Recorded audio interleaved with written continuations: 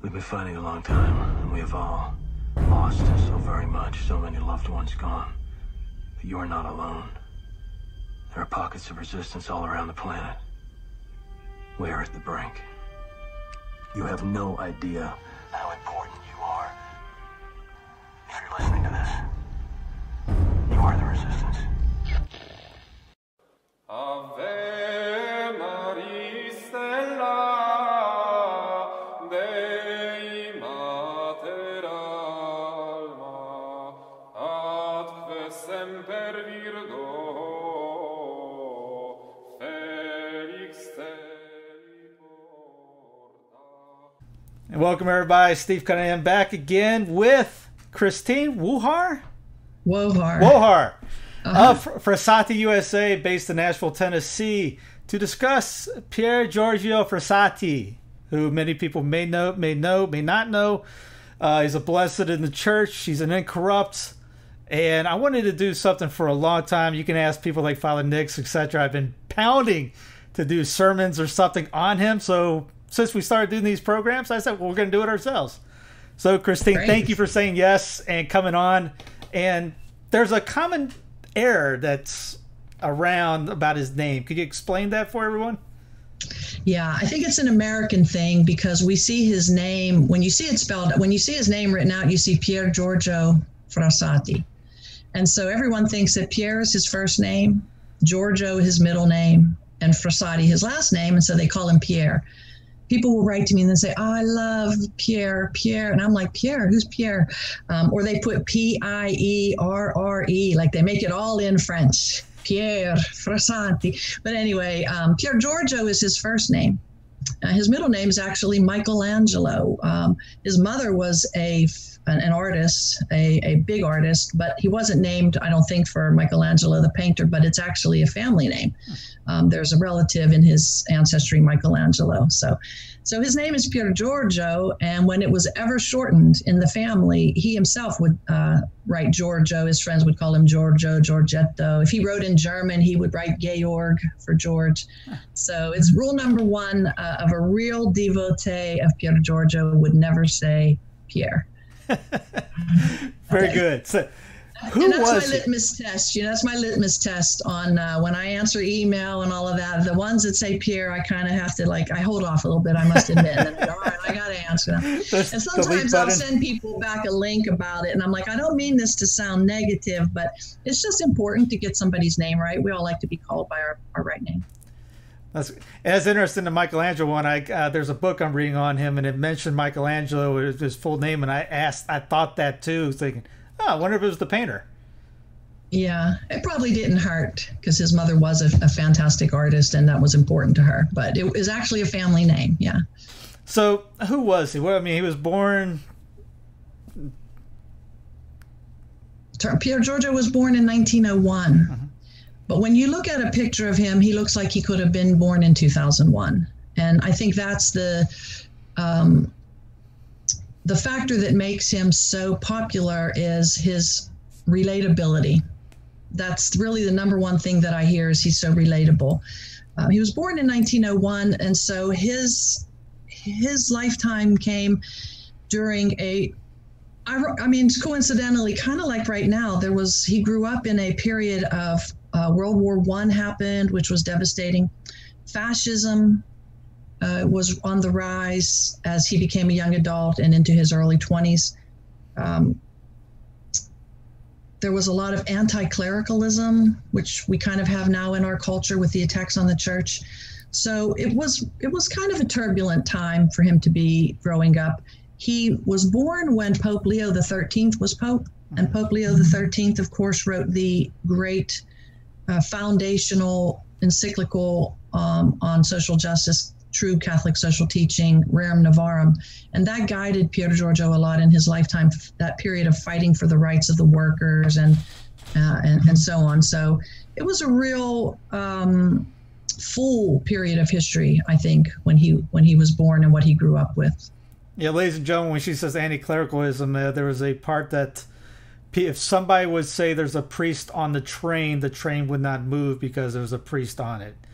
Yeah, right. His sister said that. His sister wrote in one of the introductions to a particular chapter of one of her books. That if all it took was for someone to say, "There's a priest on the train," and he experienced times when they would be on a train, it would stop, and the fascists would come on, and heavy-handedly. And Pier Giorgio would stand up to all of that. He was never afraid to stand up for the church, and he was kind of like an enforcer in a way. A lot of times he would be in the position of the bodyguard of the clergy, because there were a lot of Eucharistic processions or just regular processions. They still do that in Italy. It's a beautiful thing to go through the streets with some kind of prayer.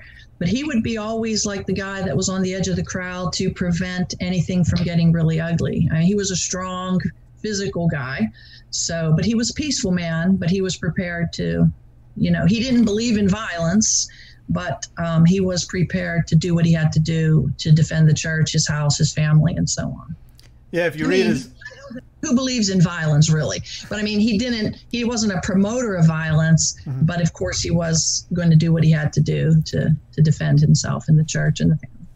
There was a, everyone knows about Francis de Sales being a man of, that had an anger issue, but there's a book by, was it called The Last Gentleman's Saint, when there's a guy comes up to him and takes his hat off, and in French culture that was a pretty bad thing to do, and he looks at him in the face and goes, "Your religion tells you to turn the other cheek."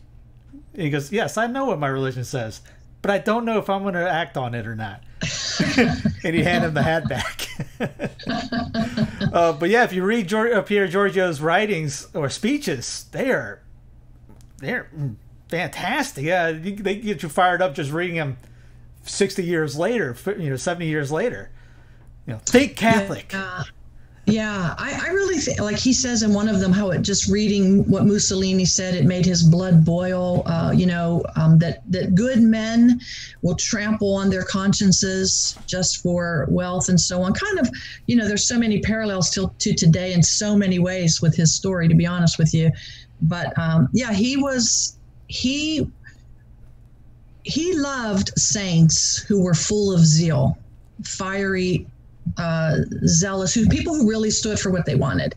When Pier Giorgio became a third order Dominican, he took for his name as a Dominican Girolamo Savonarola, which most people would have taken like Aquinas and, like little nice Dominican names. And he didn't even hesitate. He took Savonarola, who still is in a little bit of a controversial position, even though there are some people wanting his cause for canonization to go forward. But he loved the reformers and the people who really believed what the church taught and were willing to stand for it. So I think that's another thing that makes him relatable, is he was courageous in defending the church. He believed what he believed, and he didn't back down.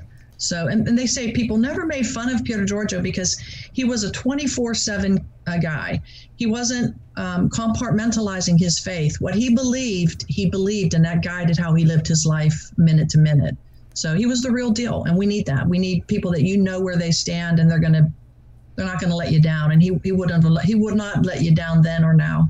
Yeah, I remember there was one incident where Mussolini said something about, your God has 5 minutes to take out his enemy, and he brings out a stopwatch and puts it down, and then mocks him after 5 minutes. You can in the reading of it, you can feel Pier Giorgio's blood boiling.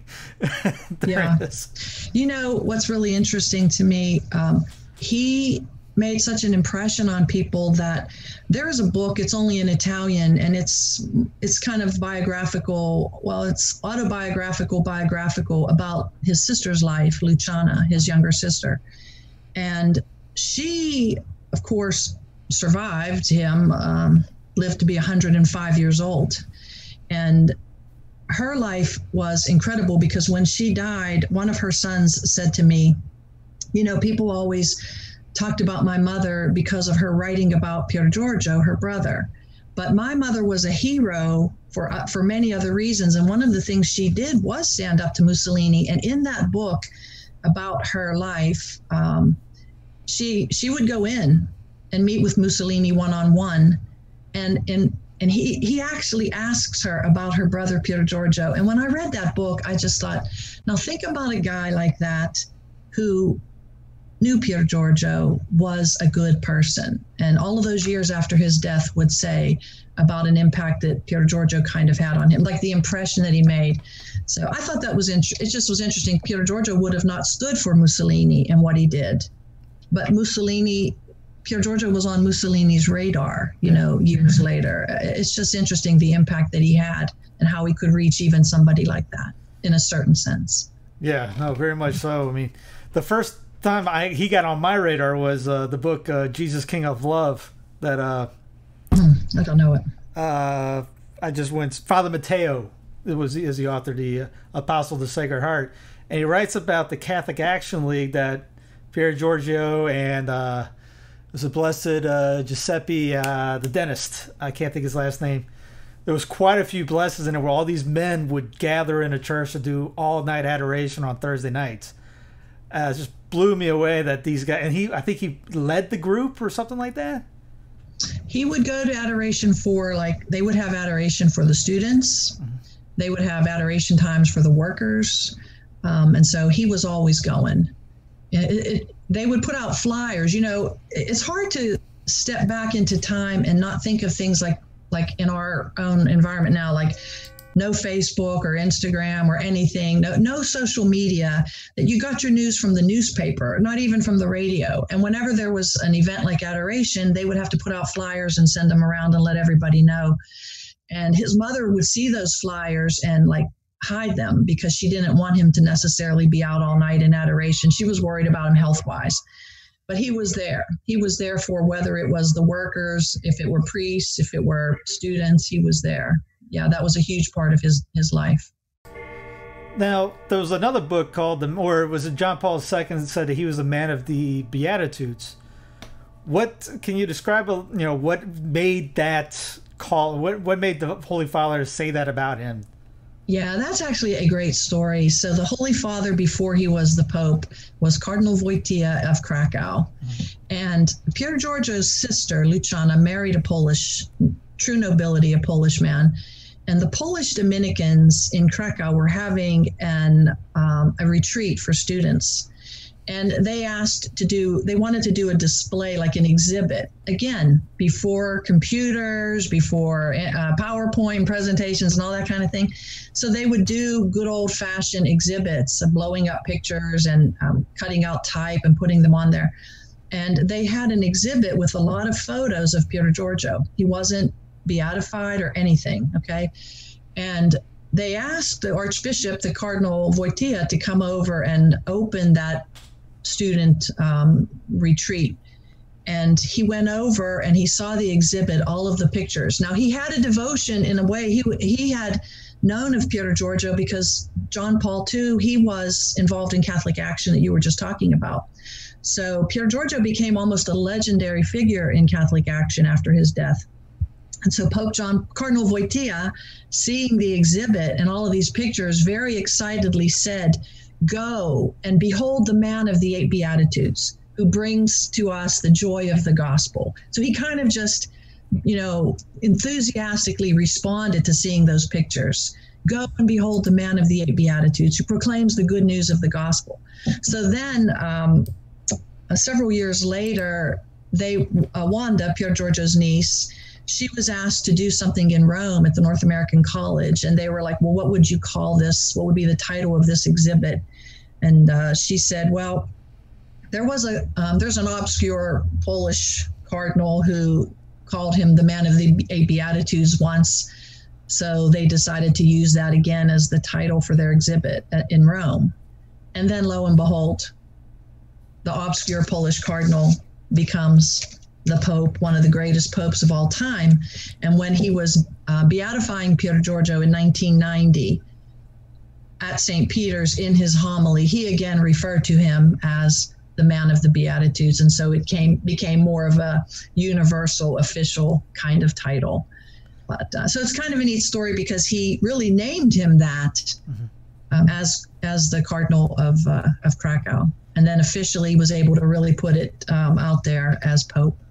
Yeah, because he was very joyful, loved his family, had great friends, was a very friendly individual to others, protect the workers, as you mentioned earlier.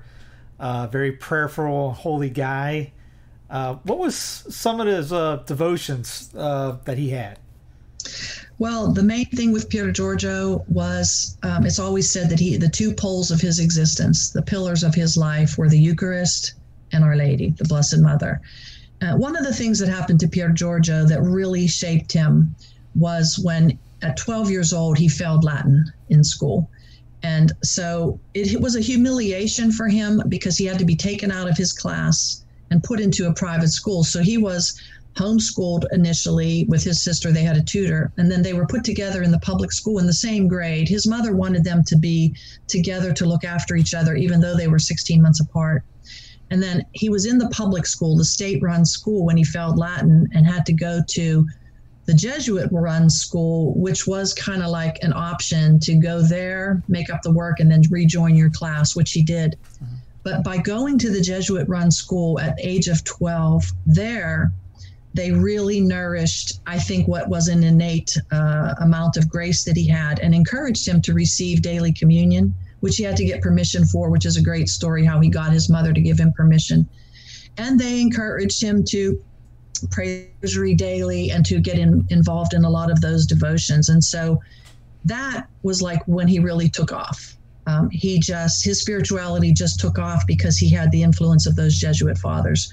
So I think he loved a lot of the Dominican saints. He loved St. Paul. He read a lot of Aquinas and Augustine and St. Catherine of Siena and so on. But when it came right down to it, it was our Lord in the Eucharist and his love and devotion to the Blessed Mother, who he said we owe her everything. And from the age of 12 until his death, there was rarely a day when he did not go to receive the Eucharist. So that's what fed and nourished him and enabled him to do all of the things he did.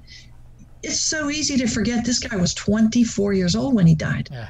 Like everything you read that he wrote or that he did, he basically only had 24 years to do all of this. And I mean, I don't even want to think about what I was doing by my first 24 years. Forget it. I mean, I have like that, like I think a lot of people, a period where you just want to do over. If I could just delete some of those experiences or whatever. Control, delete, yes. His life wasn't like that. I mean, it's really sometimes even though I've been doing this for quite some time, sometimes I will just read something he wrote and say, guy was 21 years old when he wrote that, or 22, and he had these strong devotions, sincere devotions. That's why he was such a magnet and could inspire his friends and survive the unhappy home life of his parents and defend the church and do all of the things he did because he was solid on the Eucharist and the Blessed Mother. Yeah, I was thinking when you mentioned daily communion and Blessed Giuseppe, he would not open his business as a dentist until he went to Mass. And we hear, oh, we don't have enough time. We can't do this. We got all these excuses, but somehow these guys were able to do it every day. Could you elaborate on the story that you mentioned about his getting his permission from his mother? Well, sure. I think his parents are very misunderstood. Well, I know they are, and I know why. It's because we only have a couple of books by his sister translated into English, and she wrote a whole lot more.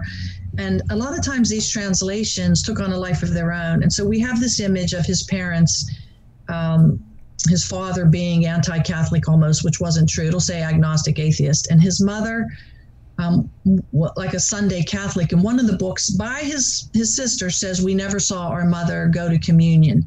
That did not mean she didn't go to communion, but a lot of times, according to his niece, Pier Giorgio's niece Wanda, they didn't go at the same time or whatever. But Mrs. Frassati was practicing Catholic. Okay, they weren't waking up and saying prayers and praying before meals and praying the rosary, and they didn't go in the car, but they weren't sitting down and doing that. His father was a fallen away Catholic. I think that's the best way to understand the family life as far as spirituality goes. So they had a nun in the house who took care of the grandmother. The father defended the Catholic Church. They had a lot of priests and cardinals and whatever friends and so on. But spirituality-wise, he grew up at a time when you didn't go to communion. Even an adult wouldn't go to communion regularly. in Pier Giorgio's lifetime, we had Pope Pius X, who came along and decided that children should be able to receive communion at the age of reason. Mm-hmm. And he encouraged adults to go to communion regularly. So in Mrs. Frassati's defense, this was not even the practice of the church. And daily communion, heck, that wasn't even an adult wouldn't do that. Mm-hmm. So when he goes to the Jesuit school and they see in him something special and they encourage him to go to daily communion, she said no. He had to have her permission. She said no, not because she was against or didn't understand the value of the Eucharist, but the opposite. She thought if he went every day, it would become so routine and meaningless. And she didn't want that to happen.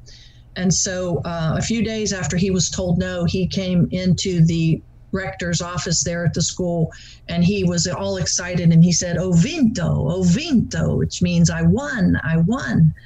And he kind of used like a lottery term, the priest, and he said, "What did you win, Pier Giorgio?" And he said, "I won permission from my mother to go to communion every day." And the rector kind of, gave him I hope you didn't give her too hard of a time or whatever. But he just persisted in asking her until she finally said yes. So I can imagine, because she was a strong personality, very strong temperament. So I can only imagine how that went between 12-year-old Pier Giorgio with his mother. And she was going against, I guess, her protection of the Eucharist and everything she knew in her whole life about how rarely you would go out of reverence. And then to change over and say out of reverence to allow her son to go. And it transformed him. That daily Eucharist transformed him. So it was a big victory for him, and just shaped the rest of his life. Yeah, the quotes he has on the Blessed Sacrament are, like you said, not a 24-year-old or 22-year-old's words usually. Mm-hmm. What are some stories that you have that you know of that you wish more people knew of Pier Giorgio?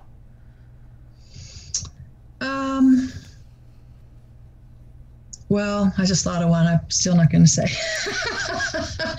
I just thought of one. It makes people nervous, so I won't say. I think most people know that he did so many things for the poor, but they don't know that his parents also did a lot for the poor. And so I think in his background is this over exaggeration of the family life. Because if I'm half Italian, but Italian people, they might fight or say things. Like I always just used to joke and say how we have no tact, but you just kind of say things and move on. I mean, it's not grudge holding. But sometimes I was in a restaurant, for instance, with Pier Giorgio's two of his nieces, and the one came in and said to her sister, "Do something with your hair."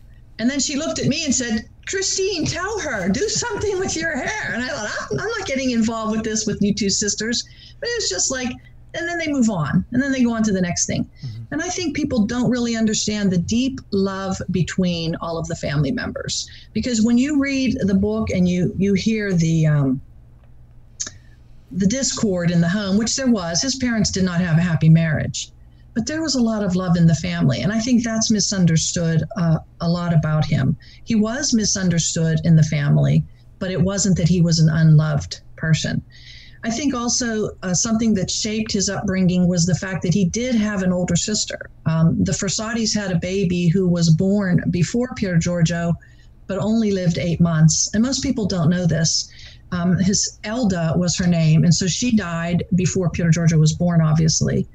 But I think that had a big impact on his mother, because I have several friends who lost children. And so the way she raised them, a lot of it was, I think, because of fear and protection and so on.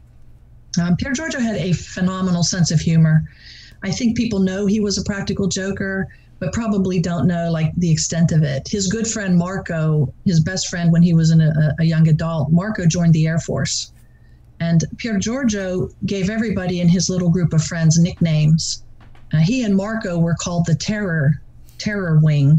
Another problem in today's culture, right? Because he would sign letters, "Terroristically yours, Pier Giorgio," or "Cannon blasts from me and so, boom, boom, boom."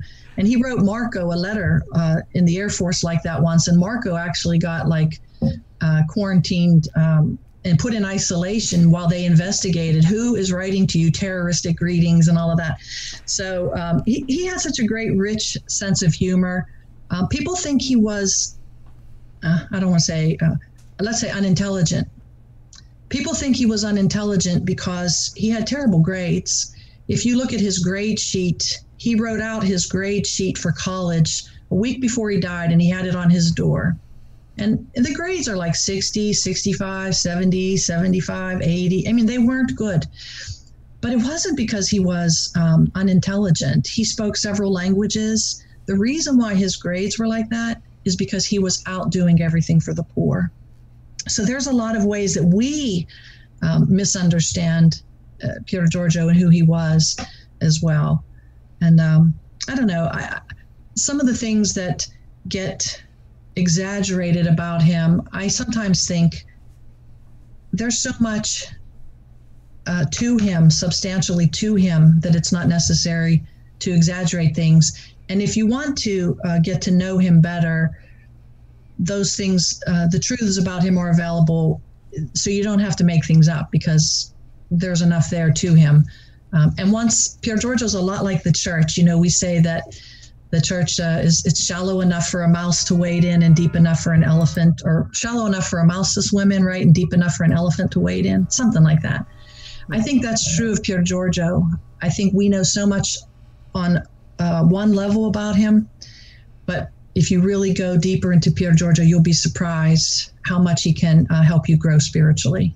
More than, like you said at the beginning, it's a whole lot more than just a guy who loved the mountains and the outdoors, a whole lot more.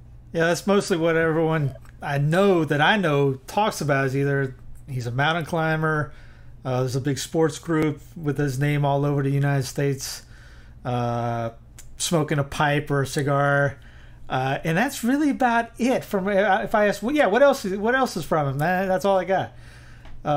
So yeah, that was the main reason coming on. It's like, this guy had tremendous devotion and love of country, love of neighbor, love of the church, that, as you mentioned, really needed in these times. Pier Giorgio gave a speech once, which it blows my mind. It's in the book. There's a book of his letters to his friends and family that we put together. It was released in English a few years ago, and I got to work on that with his niece, Wanda Gawronska. And he was asked to, I've told this story before, but he was asked to be the godfather of a flag. And in the role of the godfather of the flag of the Catholic young people, he gave a speech. And it's really incredible, because in there he gives you a full dose of his spirituality. And Pier Giorgio, people know about his works of charity, but what they don't know is he was driven, like he joined St. Vincent de Paul because World War I had just ended, and he saw the soldiers coming back, and that was a devastating war. There was an incident where 2,000 soldiers were killed, and he immediately said to the maid, "I would give my life this day to end this war." Like, he was impacted by World War I a lot. And so he joined St. Vincent de Paul primarily at the age of 17 as a way to help all of those soldiers returning and families that were suffering so much. And in that speech, he talks about 3 apostolates. Charity is just one of them.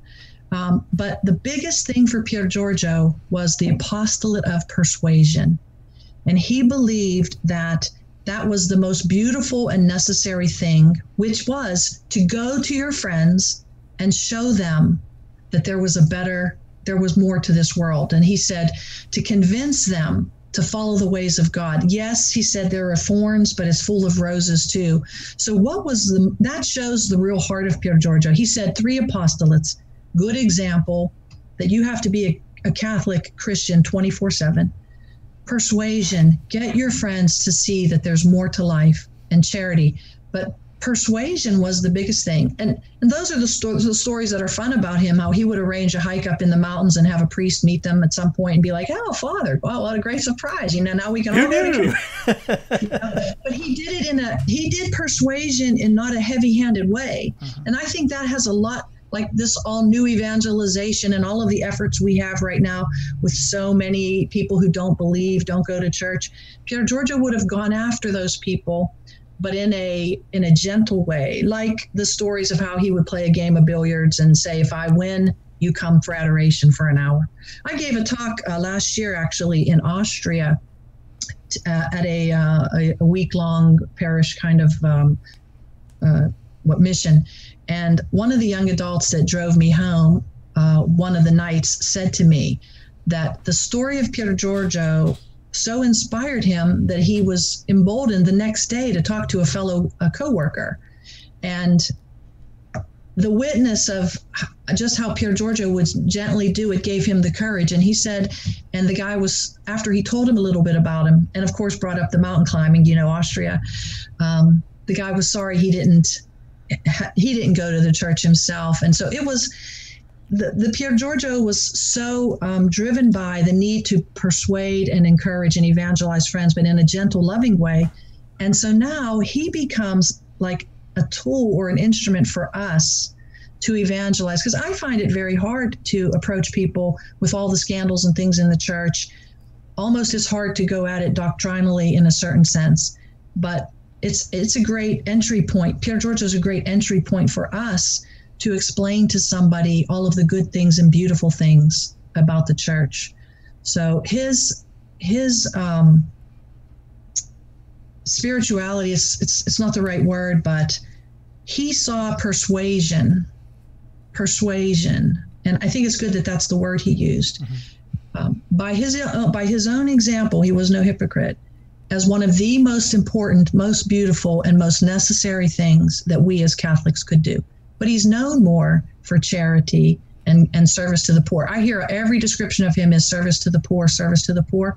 Well, what he really wanted was to persuade people to follow the ways of God. And that was the key thing to him, often overlooked. Yeah, he hated hypocrisy, anti-fascism, hated communism, socialism. You go down the line, and it seemed like the man never even, probably, said anything wrong. It seemed like, I mean, he isn't corrupt, right? Right. Yeah. He was pretty pure for that to happen. Yeah. There's one ending of a speech where he's yelling at the people and goes, "The gates of hell will never prevail against this church. Think Catholic people." I'm going, man, I love this guy. Well, and he hated the French at that time. He called them the sons of darkness. Like, he didn't mince words. But one of the other beautiful things is, if he did say something wrong, he would seek forgiveness. Mm-hmm. And one of the big incidents was when Mussolini came to power. And of course, he was furious about this. And there was a parade, and his Catholic organization hung their banner out over the balcony, in the parade. He was furious and he resigned. Like, how could you do that? How could you participate in that in any way? And he resigned. And then later he thought about it, and he basically said that, if he had offended people, he was sorry. It's in the book of the letters, but he didn't want his personal, he didn't want to hurt the group. In other words, he wanted to do things the right way. So he'd be willing to help out and do things, but he wouldn't take leadership. So he had a gentle enough spirit to say, when I've done wrong, I'll ask forgiveness and apologize. But he didn't hold back when he felt strongly about something either. And I think the times when he had to apologize were rare, because he knew how to hold his tongue in terms of little things like gossip and name calling. That wasn't Pier Giorgio. He was really admirable, and I think his concern of seeing Christ in others, because he said, Jesus comes to me every day in communion. I repay him in my miserable way by visiting the poor. He saw Jesus in everyone. And right now, when everybody is so worried about their own health, Pier Giorgio said it was what wealth it was to be in good health, and it would be betraying the gift of God to not go and do things and share your health with others. So, of course, he died from a contagious disease, which makes him also very relevant in the times we're living in, because he was fearless in that regard. He would go into places where people had leprosy and the worst diseases of all, in the Cottolengo there in Turin. So he practiced what he preached. And I think that's why with Pier Giorgio, you get, there's nothing fake about him. He was real. And we do that too many times. We're so afraid to show who we really are. Yeah. He was who he was, and everybody knew who he was. And so you could like him or not, but most people liked him. And even when he died, an atheist wrote a newspaper column about it was the most incredible funeral he'd ever been to. And just from what he witnessed at the funeral, he could say that this guy was something special, just from his own witness of the outpouring of love to him. Why did his sister write so much about him? Were they that close, or I'm sure they were that close, but what made her do all the writing? Yeah, they were close. She says they were raised like twins, which they were. They were 16 months apart, and his mother, because of the other daughter dying, put these two together, and they were really, really close. But when Pier Giorgio died, it was kind of like, I think, when John Paul II died and there was an outcry for his canonization. Same thing with Pier Giorgio. Thousands of people at that funeral, and the family said, the father said to the mother, "We did not know our son. How did these people know Pier Giorgio?" So there was a huge outcry for his canonization, and then it got put on hold because of an allegation that, hey, this guy is not so pure that you think he is. And the church, in an exercise of extreme caution, kind of started to put the brakes on things. His mother died before the cause was ever reopened. But Luciana, his sister, it bothered her that her brother, who really didn't deserve it, kind of had a little, not a black mark, in a black mark in a sense, but there was a little bit of a cloud over him because of, all of a sudden accusations were made and nothing was going forward. She had asked the Vatican basically to investigate that and remove that black mark because it was false. And I think in the course of all of that, she began to start putting his life out there. One of the things she wanted to do to clear his name, she started to put together all of his letters. His mother had gathered a lot of these things right after he died. And Luciana started to, for the sake of putting the truth out there about her brother. I think that's when she started doing this. She was a poet, and she wrote a lot. She wrote a huge volume set about her father. She wrote many big coffee table books, like on Turin and Genoa and so on. So she was a writer, but obviously for love of her brother and for wanting to set the record straight. And then she was affirmed in that effort. And then she put out a series of books about him.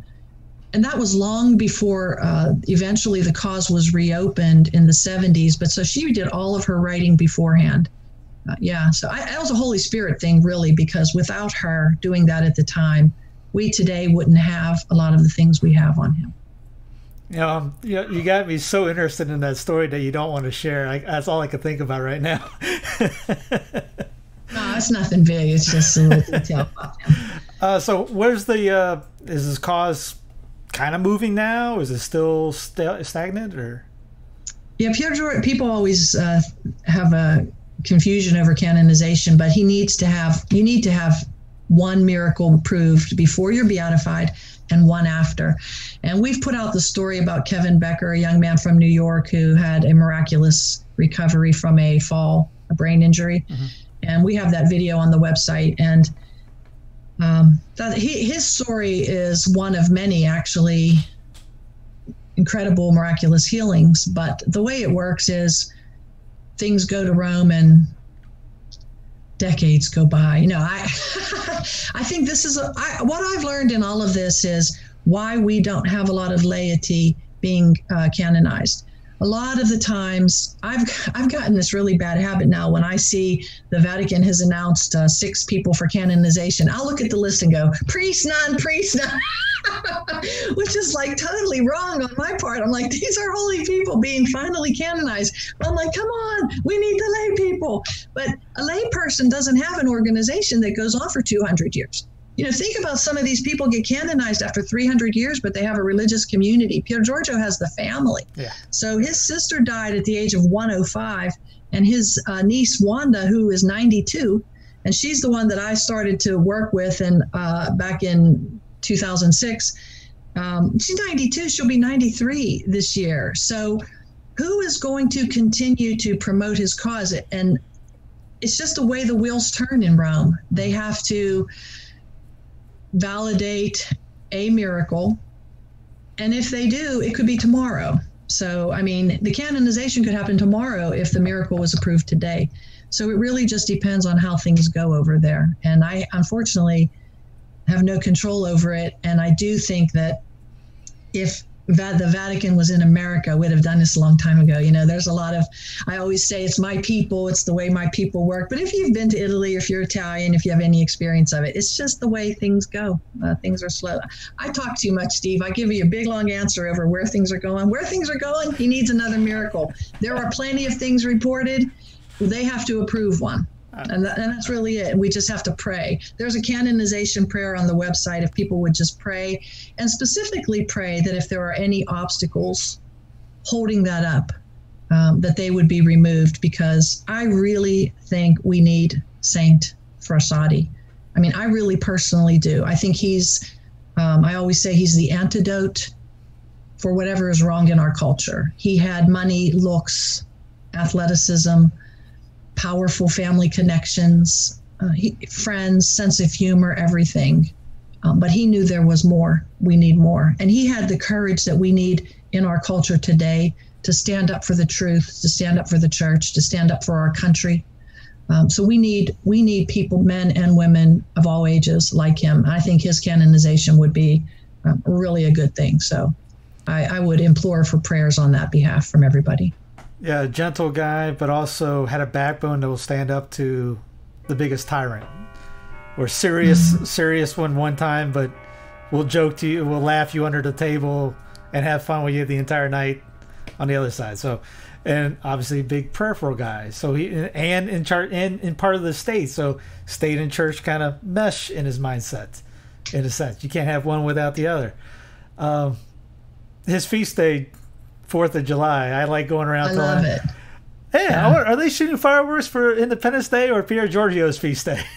I love it. Could that be any better? You know, one of the most famous quotes associated with Pier Giorgio, where he said, he wrote in a letter, to live without the faith, without a patrimony to defend, meaning your homeland, without having that to defend, and without a steady struggle for the truth is not living.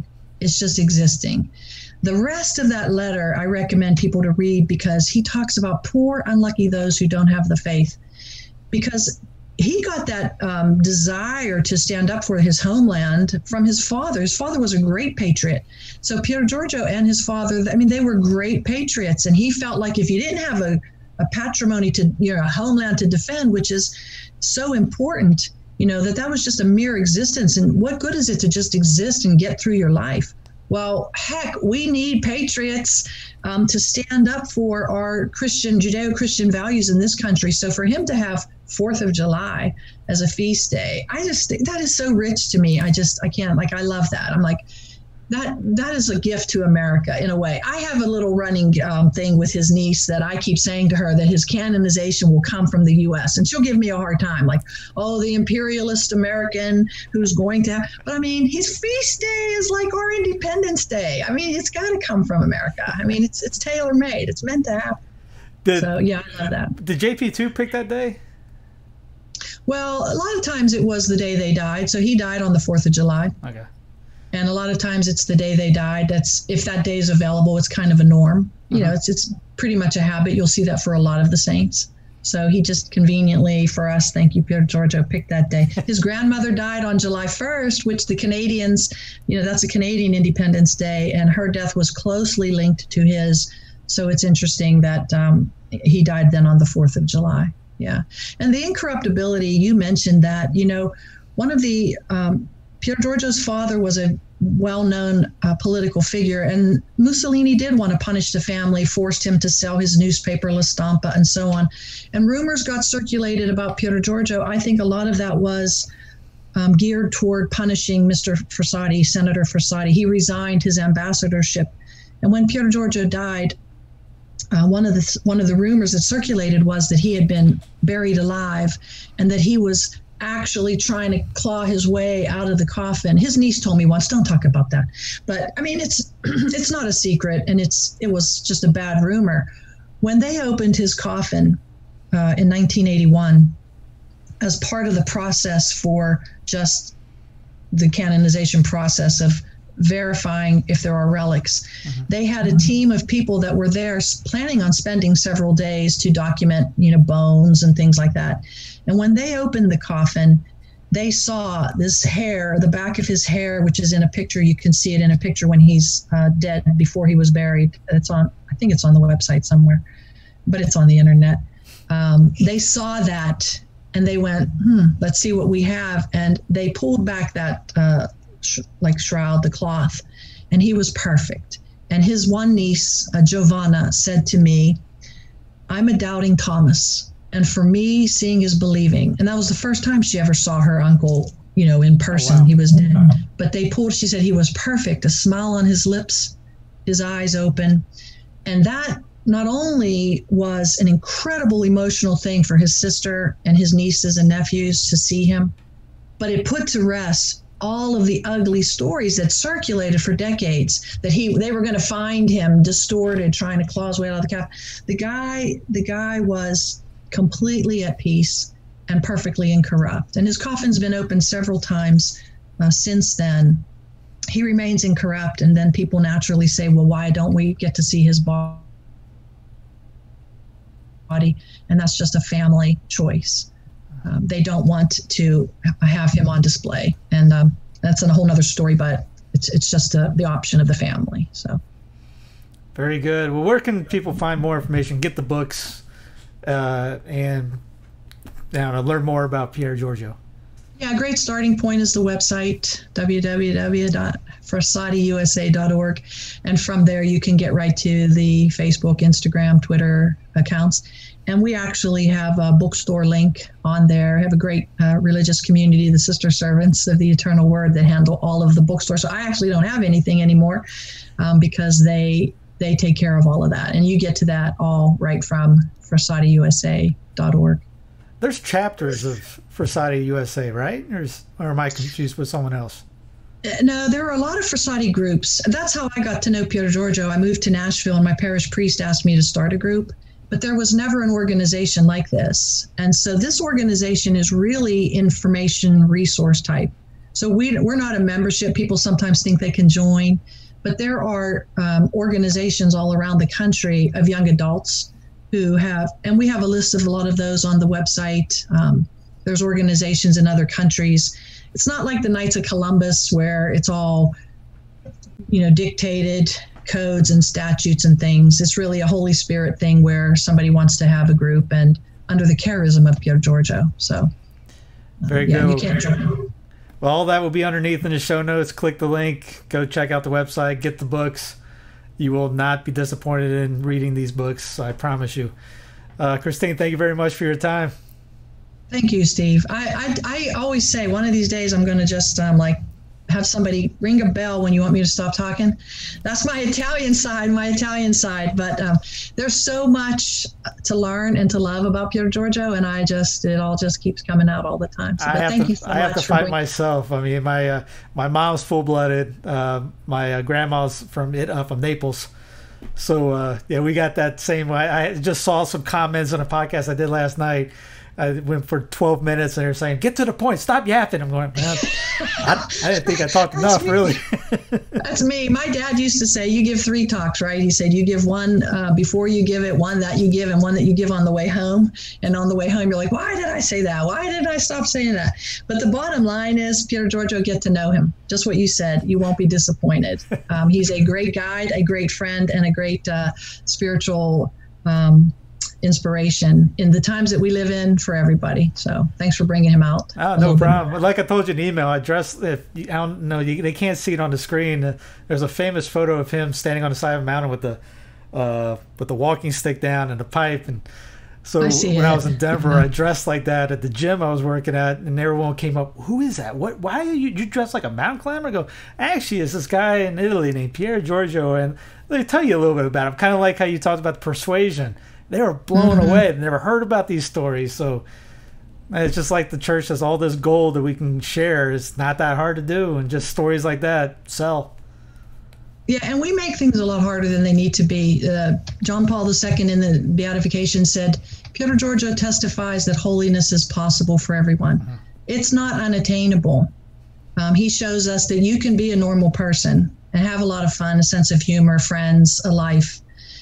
It doesn't, and it's the same true for religious. They don't stop being human beings and having fun and a life just because they're a priest or a nun or religious. So holiness is possible for everyone, and it's not something we should be afraid of. We just have to work at it, which is what he did. So, amen to that. Well, Christine, thanks again, and hope to talk soon. All right, thanks, Steve. God bless. Verso alto.